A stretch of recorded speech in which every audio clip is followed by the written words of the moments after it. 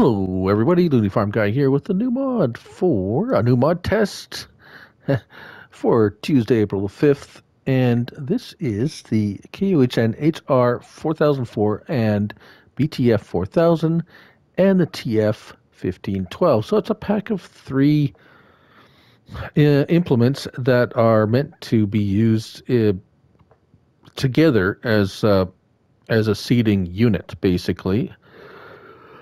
We have the seeder portion, the seed tank, which mounts to the front in typical fashion,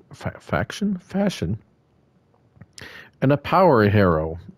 So there's a few interesting things about this package, and we'll get into the details in a moment. But first of all, where will we find them? So the seeder, and we already have something very similar here, and this is a 4 meter. Yes, so we have something similar to this already, but here it is. The KOHN BTF 4000, $14,000, so pretty cheap. 4 meters, requires 100 horsepower, 9 miles per hour, and it's a seeder, right? There is no options for this one. It is what it is. 4 meters, a seeder. Yes, okay, fine.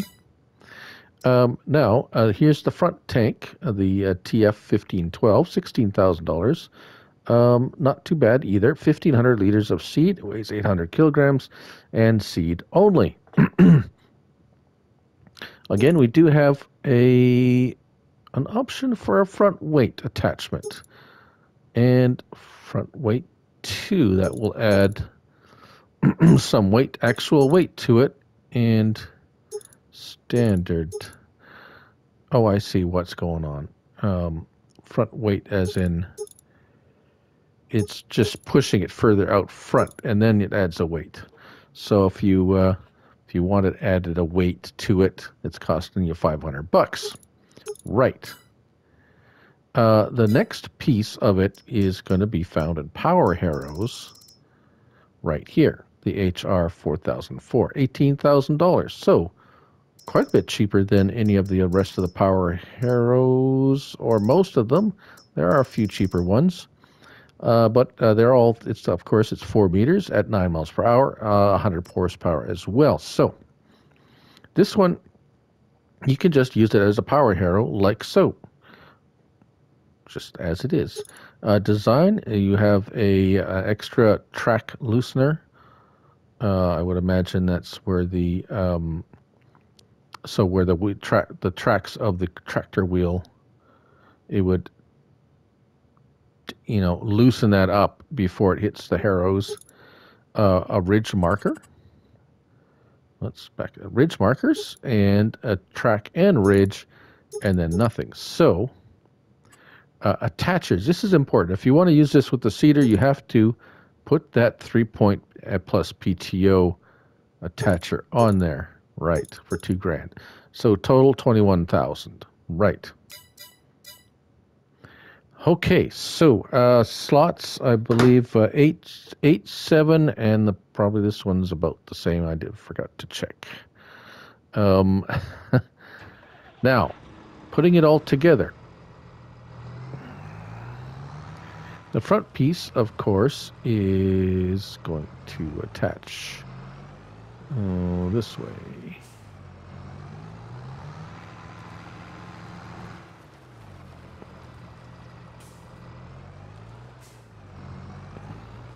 Like so.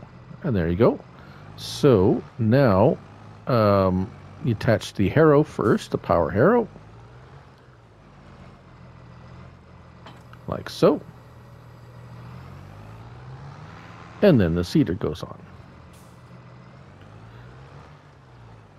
And it probably helps if you lower it. There we go. And as you can see, the hose appears and automatically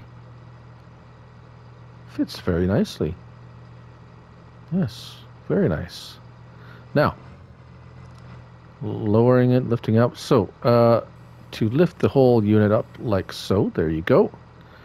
And each unit kind of lowers and raises, so depending on what you have highlighted, right? You can lower the front tank if you like, or not.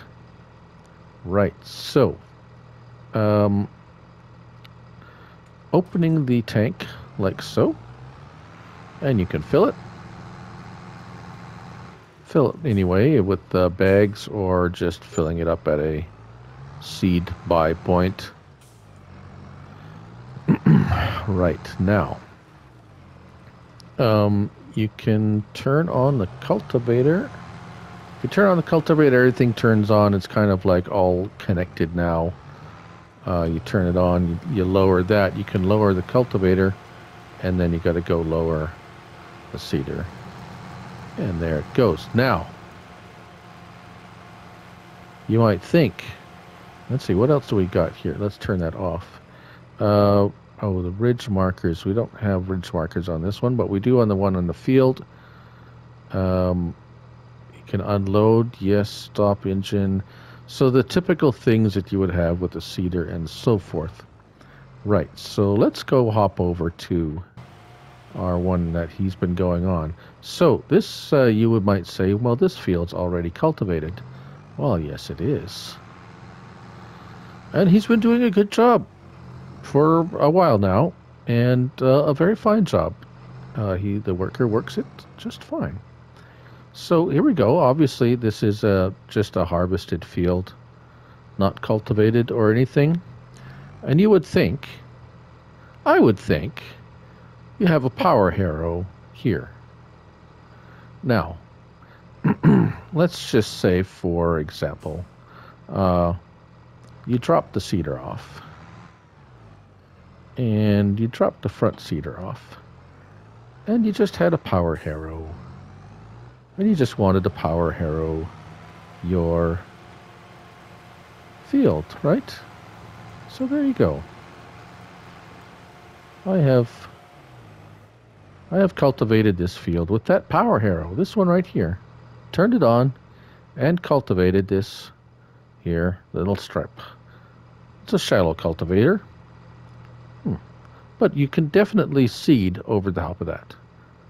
Once it's like this, you don't need a direct drill. Any seeder will seed over this. Right? Are you following me so far? Because the punchline's coming pretty quickly here. Right, so you hook that back up. Get on to the power harrow here, back this up. Get this hooked back up. And, lift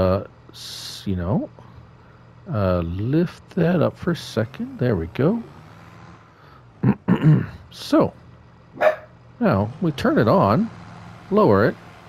Oh, okay, and lower the seeder. Well, we should be able to direct drill with this. Wait a minute. It's not doing anything. It's not working. Farm Dog Max agrees. Come on, Max. Come tell the people why it's not working. I don't know why it's not working. You have a power harrow here, and then the seeder. All sorts of stuff going on here that should be digging up that ground so that it can seed. But, alas, no, it is not. It's not the first time I've encountered this. We have plenty of seeders that have a power harrow on it that don't direct drill. So, all this extra crap on here does absolutely nothing. It's very disappointing. I don't know if you know what, and this is not, I don't want to make it sound like I'm blaming the modder for this, necessarily, because as far as I know, the Giants, the Giants' version of this doesn't direct drill either. So I think it's a flaw of the game, as a matter of fact. I could be wrong, but in this case, everything seems to work. It works. The power harrow, as you could see, works by itself fine. It does it no problems. as soon as I put that cedar on there, there's something with the combination of it that interferes somehow, somewhere. So something's broken, and I don't think it's the designer of the mod that's the issue here. So I'm not going to say it needs an update or anything. I think the game needs an update. So Giants, if you're listening, this is broken. Not because of the modder, but the game is broken, not allowing this to work. And it just doesn't. I have, for example, you can put a subsoiler. There's also subsoilers with 3-point links on the back of it too. And you put a cedar on the back of a 3-point on the back of a subsoiler, the subsoiler will not work. It bypasses a subsoiler and it goes to the cedar. And of course, if the cedar is not a direct drill, it's not going to plant anything, even though you have a subsoiler or a power harrow or something. But anyways, that's my little mini rant. I think I'll mark it a little mini rant on the thumbnail so that, well, you would, if you're watching this, you would know that already. But anyways, this is the Kuhn HR 4004, BTF 4000, and the TF1512 by Nico DU55. I didn't say that at the beginning. 16.77 megabytes, because I was a little bit upset because things weren't working. I think it was 8 slots, 7 slots, and something slots, something, 7 something around there. Yes, other than that, I mean, it's a great detail, nice detail, nicely detailed. Everything works as well as it possibly can. Oh, lights. Oh, we got some lights. I did indeed forget to check the lights. Just combobulated. There it is. Signals, lights. Very nice. I say the mod itself is made very well and nice. Just I think it's a problem with the game, not the mod. Just so you know, I'm Looney Farm Guy, and remember, it's just a game. So till next time.